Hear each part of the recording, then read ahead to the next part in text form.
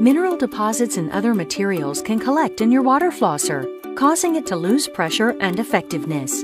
Here are some tips for cleaning to keep your water flosser performing at its best.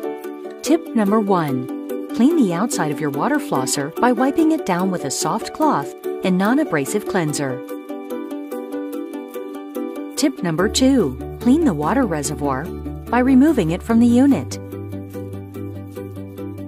If your reservoir has a black valve, remove the valve before cleaning the reservoir. Put the reservoir in the top rack of the dishwasher.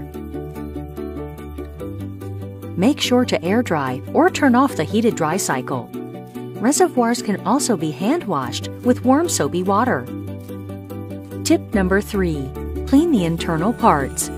Based on your model, mix 1 to 2 tablespoons of white vinegar with a full reservoir of warm water and run it through the unit until the reservoir is empty.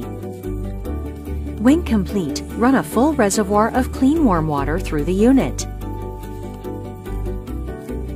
Tip number 4.